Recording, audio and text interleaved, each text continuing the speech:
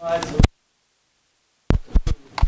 I'll kind of go through that fairly fast, and the latter part of it is it builds up to where we finally arrived the king of shortwave broadcast transmitters, which was a 250 kilowatt transmitter that we sold and built and sold to the Voice of America. And then a few years ago, I and several people were lucky enough to go out to California, and the government gave one to the Antique Wireless Museum in New York. And so I led a bunch of engineers out there to deinstall one of these. And so that's what most of what we'll talk about here. So, oops. Brain drain solution.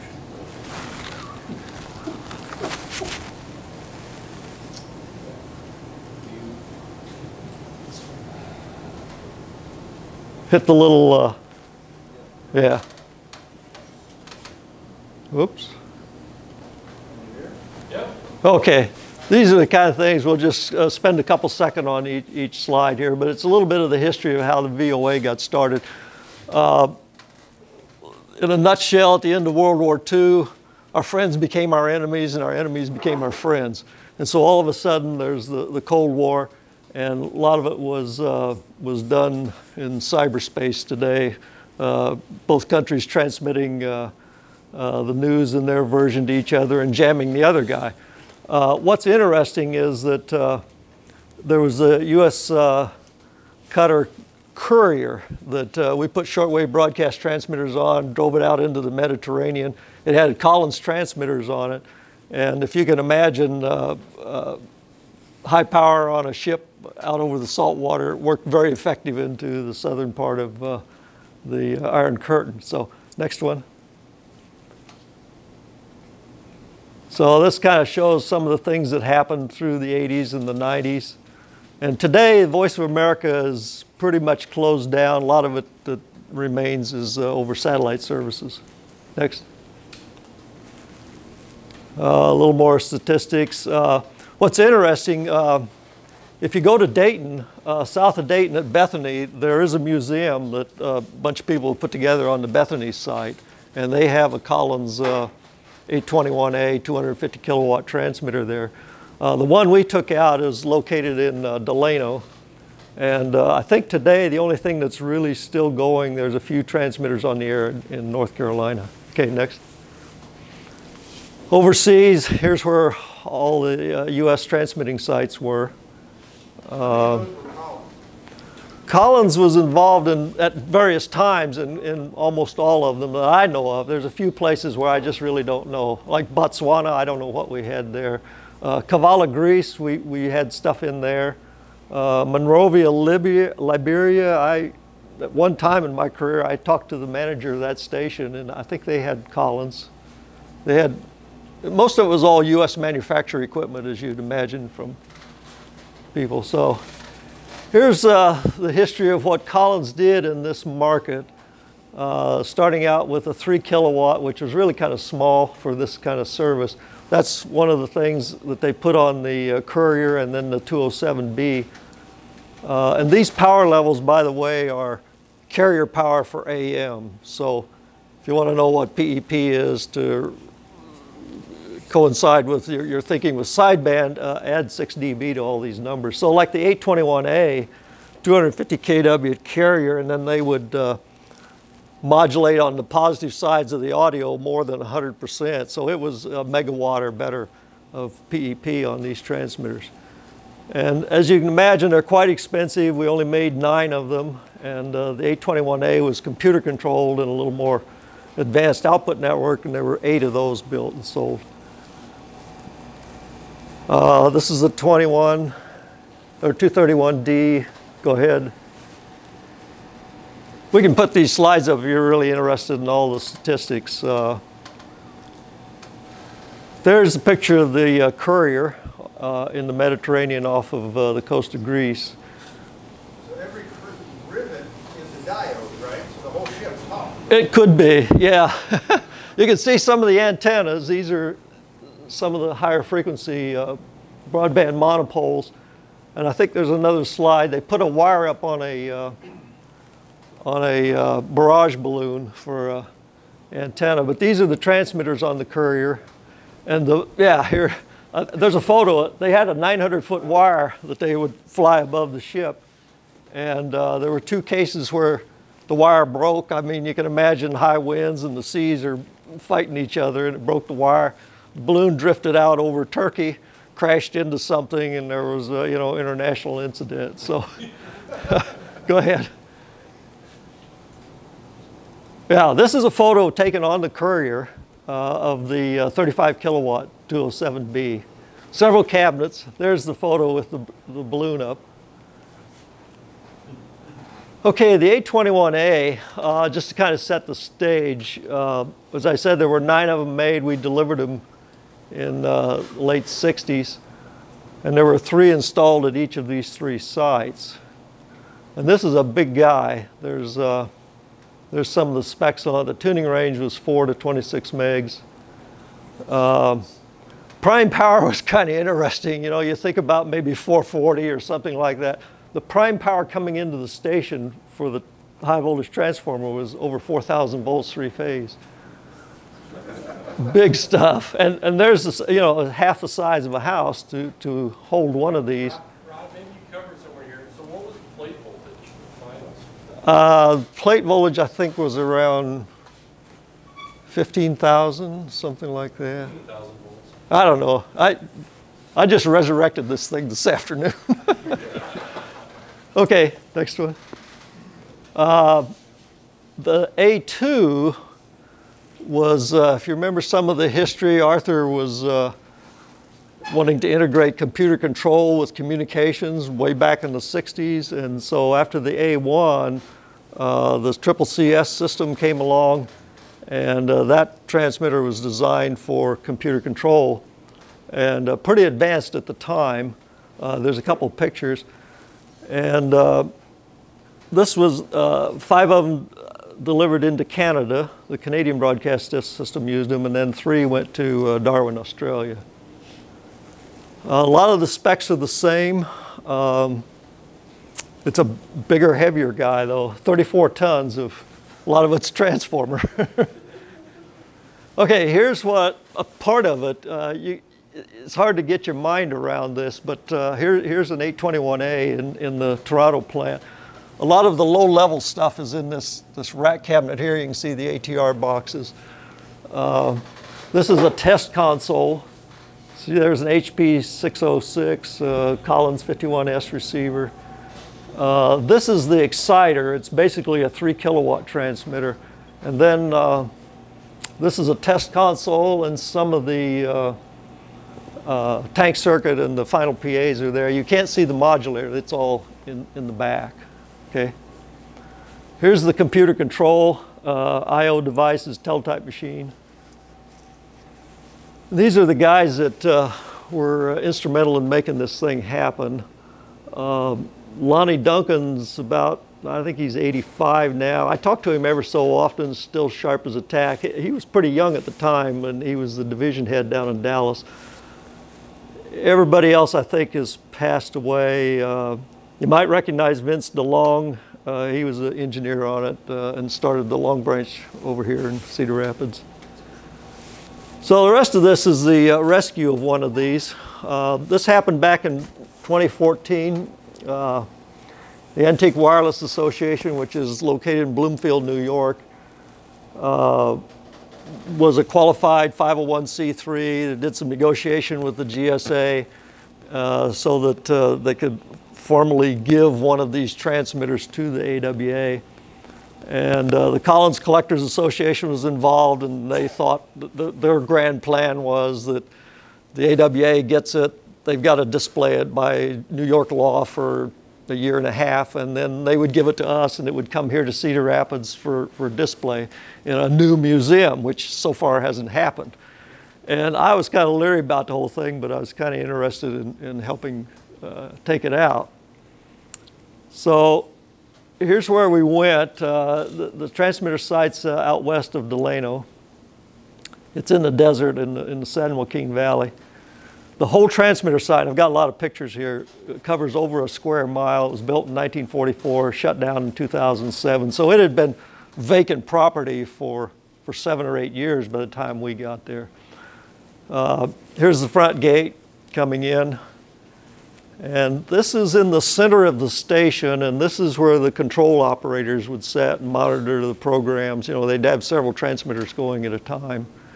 And here is a floor plan out of the instruction book for a typical installation for one transmitter. Now, they had 3 of these, plus they had several continental transmitters, and 4 or 5 made by a company in Switzerland, real old ones, Brown Bavary. But these pictures that follow, you can kind of get oriented a little bit. If you look at the front, you're looking at this area. The 3 kilowatt driver amplifier is there, and right behind it in a very nondescript box is the PA that generates the 250 kilowatts. And then the tank circuit is what they call a pi line. If you think about at this power level, the plate load impedance is down there where the transmission line impedance is. So in order to tune this, you step up the impedance and then step it back down. And they do that with a transmission line that they call a pi line that's loaded periodically with vacuum capacitors. And so that pi line comes vertical and then across here and then down, and then there's a high power tuned balun to get it to a balanced 600 ohm feed line then that exits the building. Behind it then is another cage that's the, it's about 150 kilowatt audio amplifier. And it uses a pair of really big tubes in it. And then in a full separate room is the power supply. They call it a high voltage vault. And you can literally walk into the power supply and look at the rectifiers and the transformers, and there's all kinds of protection circuits, so if there's some overload or something, you don't cause a problem with the rest of the station. So it's hard to describe, but lots of things to keep a fault off of that 4,000 volt prime power line. So here's the front. One of the neat things they did was, and it's hard to see here, but this is a diagnostic panel, and there's a block diagram of the whole transmitter right here and fault lights along there. So a guy can just walk up to it and say, we know which box to go see where the fault is, why it won't tune. A lot of this is power supply control. And what you're doing is looking down the hall, and there's actually the fronts of 3 transmitters here. This one, and then another one here, and then the third one way in the background. Okay. So there's a 3 kilowatt driver amplifier. If you look inside of it, it looks very, very similar to a Collins 208U3. In fact, that's how they adapted from that design. Okay. The final PA, a lot of people call it water-cooled tubes. They're actually vapor phase tubes. You pump cold water into the anodes, and then it flashes to the boiling point, and that phase change takes a lot of heat away from the copper, and so then you've got high pressure steam coming off of this thing. So the whole thing has to be pressurized, and that's all inside this box. Do they recycle that water? They cool it back? Yeah, the water, the steam goes up to, it goes up on the roof, and there's these big condensers. They look like huge air conditioning things. And it circulates through there with large fans that bring it back to water, and then it comes back through the system. So here, you still can't see very much of it, but here's the pipe that takes the high pressure steam out and away and up to the roof. And these are, this is water coming in on these tubes. Right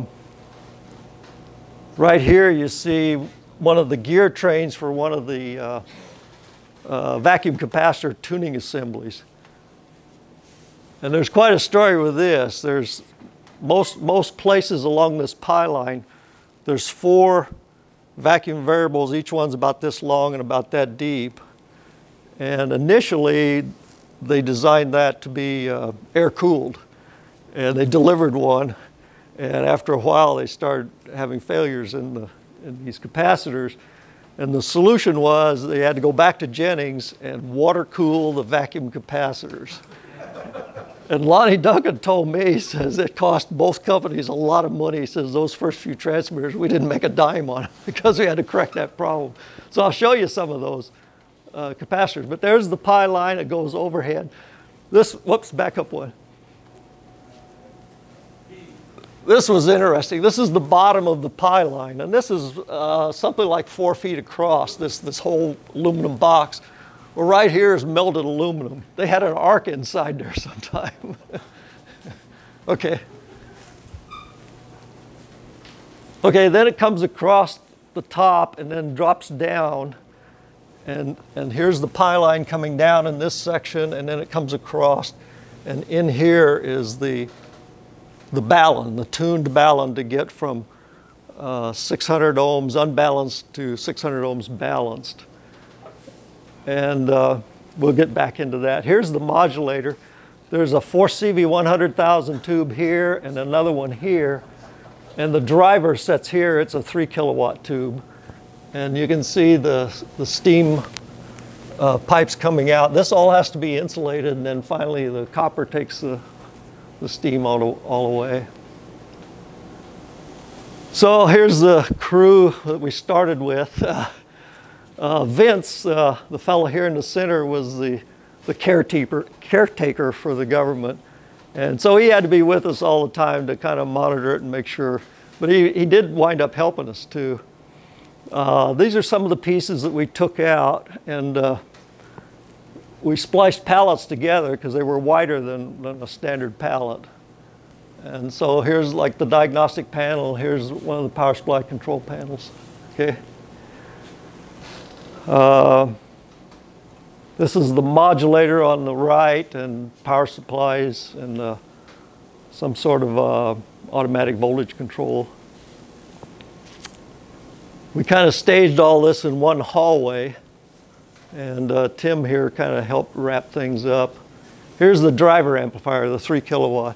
Initially, we planned to uncable everything to preserve all that. Well, it was not practical, so we wound up cutting cables. So you'll see cables that are cut and dangling. Well, almost. We can tell a couple war stories here. I was worried about safety. I mean, really, we should have been wearing hard hats in all these pictures. We had one guy come down after we had started, volunteered to help, and I was facing the wall, and he was on a stepladder behind me, and he had a Sawzall. And the other guy that was kind of checking to make sure that, I mean, we still had to have lights and AC for our power tools. He says, yep, all these cables are cold. So he's cutting through one of them with a Sawzall, and it was in a conduit. Well, there was 208 three-phase live in there, and he hit that, and I saw the flash come off of the wall, and I turned around just to see him do a nosedive into the concrete. So I jumped up, and he's just laying there. I thought, oh my God, you know, I felt for a pulse in his neck, and about that time he opens his eyes, and I says, are you all right? Are you all right? He says, well, I think so. Well, needless to say, it caused my heart to beat fast. So here's the pi line. We're getting a lot of it disassembled now. And we're down to the pi line coming down, and here you can see the servo drives for the tuning. Okay. Okay, here's, to give you an idea of the magnitude of that. Each one of these is a servo assembly. You can see the gear trains, and the capacitors you can't see back yet. So there's a stack of them here going up the vertical part of the pi line. And each one of these assemblies weighs about 300 pounds because it's, you know, the copper on these things are huge. So the problem was you can't just reach out here with so many guys and pick up 300 pounds. So we searched around the station, found a little trolley and some U-channel. Do the next one. And we could take them out that way. To give you an idea, here's the size of these guys. Here's the butt end of the 4 vacuum capacitors. Okay. And there's the servo assembly. Here's the U channels to and the little trolley that we bolted onto it to roll it out where we could handle it. There's the rest of the trolley. And you can see those plastic tubing, that's the water cooling coming in. Okay. And then here's the ones after we've got them out to show you what a whole assembly looks like here. The vacuum capacitors, the gear trains, the motors with the chain drives above it. How tall is that from the bottom to the top, Ron? Probably about 4 feet, I think. Yeah. Ron, I'm wondering if they possibly forgot that vacuum is the best heat insulator you can have. Yeah, yeah. There's a huge amount of current through these things. This is what really surprised